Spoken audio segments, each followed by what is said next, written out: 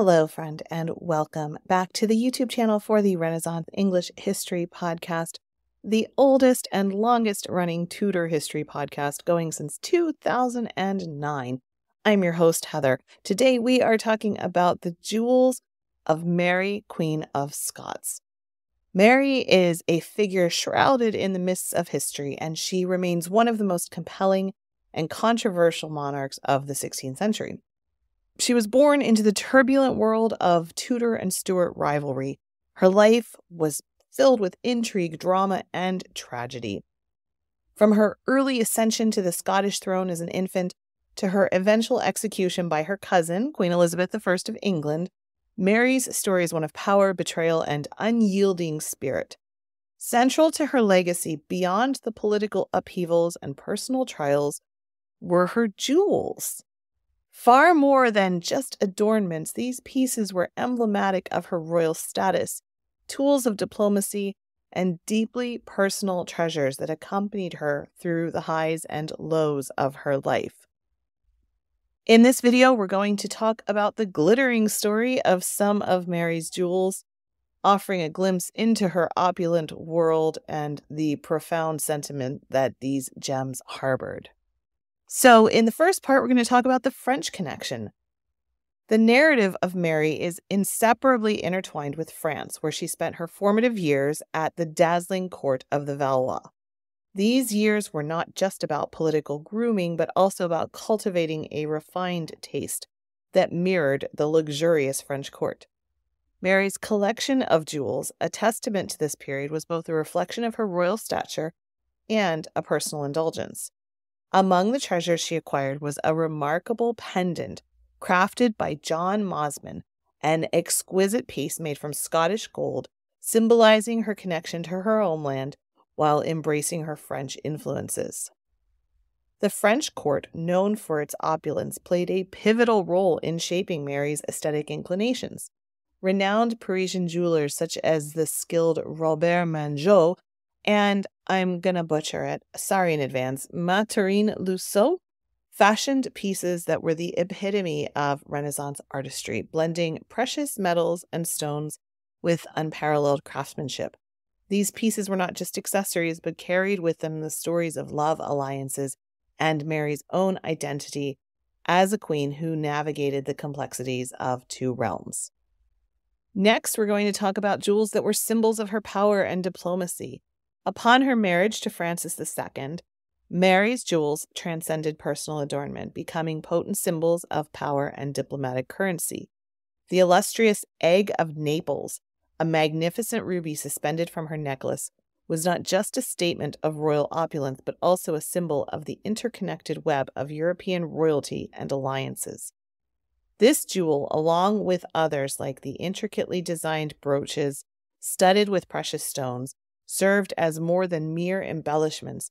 They were tools of statecraft. Mary adeptly used these jewels in diplomatic exchanges, gifting them to forge and strengthen alliances, to reward loyalty, or to sway political opinion.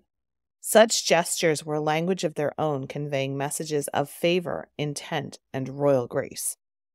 In the intricate dance of Renaissance politics, Mary's jewels were her silent envoys, weaving together the alliances, intrigues, and influences that stretched across the courts of Europe.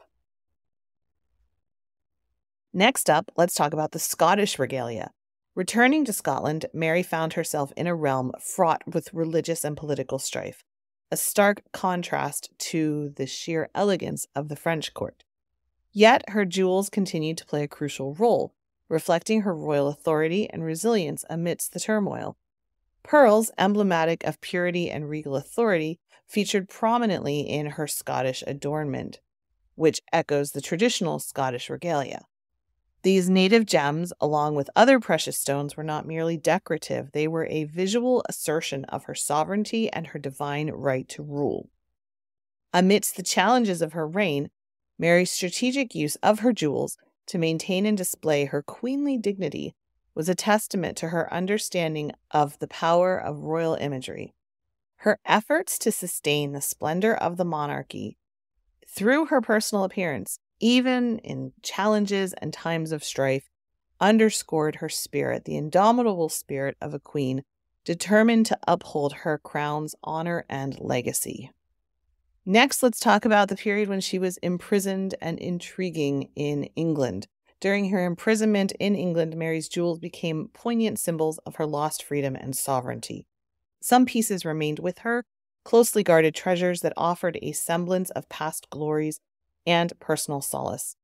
Others, however, were lost to the demands of survival, sold or pledged to secure the loyalty of supporters or to fund her cause. Among the jewels that retained personal significance during these years were the rings she exchanged with Elizabeth, fraught tokens of the complex bond between these two queens. These rings, often imbued with secret messages and symbols, were not just personal jewels, but also carried the weight of political intrigue and the fragile hopes of a queen in captivity. And now let's talk about the legacy of Mary's jewels. After her tragic end, her jewels scattered across the courts and collections of Europe, each piece carrying a fragment of her story. Some of these precious items have been lost to history, their whereabouts unknown, while others are in museums or private collections, treasured as rare connections to a queen whose life continues to captivate. Let's talk about some specific jewels that we still have.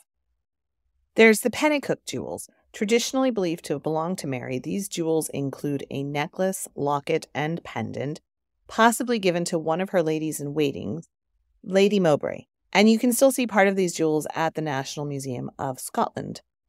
Then there's the Lennox Jewel. Although not directly owned by Mary, this jewel is intricately connected to her story through her mother-in-law, Margaret Douglas, Countess of Lennox. The Lennox Jewel is a locket filled with symbolic imagery and inscriptions, reflecting the hopes and claims of Mary's son, James VI, to the English throne. This piece is part of the royal collection and is displayed at Holyrood Palace. Then there's the Eglinton Parure, a necklace traditionally believed to have been a gift from Mary to one of her other Marys, Mary Seton. This piece was split into two in the 17th century. One part is in the National Museum of Scotland, the other is held by the Royal Collection at Holyrood Palace. And there's Mary's rosary and crucifix, which was worn at her execution. These items are said to have been bequeathed to Anne Dacre, Countess of Arundel, and are kept at Arundel Castle. The rosary and crucifix are significant, of course, as they symbolize Mary's Catholic faith, which played a central role in her life and political narrative. The jewels of Mary, Queen of Scots, offer us a unique window into her past, bridging centuries and bringing the story of a remarkable woman to life. As we reflect on the enduring legacy of Mary and her jewels, we are reminded of the power of objects to evoke the human stories at the heart of history, connecting us with the vibrant lived experiences of those who came before us. All right, my friend, thank you so much for watching. If you are still here watching this video and you made it to the end, I sure would appreciate a press of that like button, and I hope I earned your subscription to my channel where I post videos like this on the regular. Thank you so much for watching. I am so glad I share the planet with you. Don't forget to stay hydrated and drink your water, my friend, and I will be back again very soon.